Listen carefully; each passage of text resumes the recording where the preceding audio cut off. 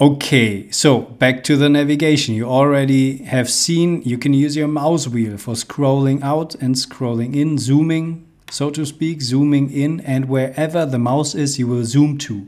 So if I have the mouse here, I will go to the horizon. If I go back and I put the mouse here on the guy with the ukulele and the dinosaur shirt, we will zoom into the dinosaur. Okay, and then the mouse wheel also can click. So you can click on the mouse wheel and you see you get this rotate tool, which lets you orbit around a certain center.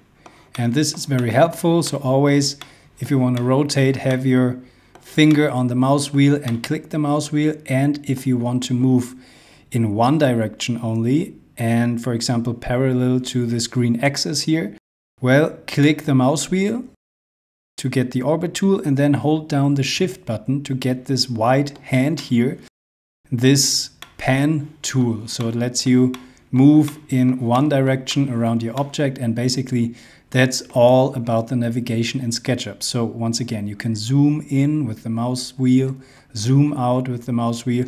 You can click the mouse wheel and rotate around your dinosaur guy, or you can hold down the mouse wheel and hold down the shift button, and then you move in one direction in your SketchUp world. And that's about it.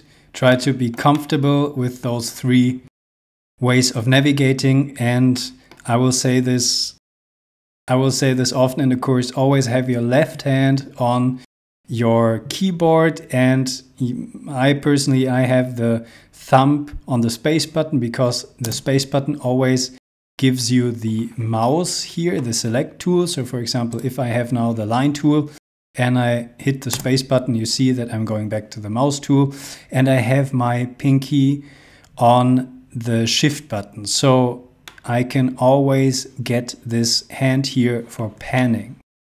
And also the other shortcuts are very easy to access if you have your left hand on the left side of your keyboard. So that's all for the navigation in SketchUp.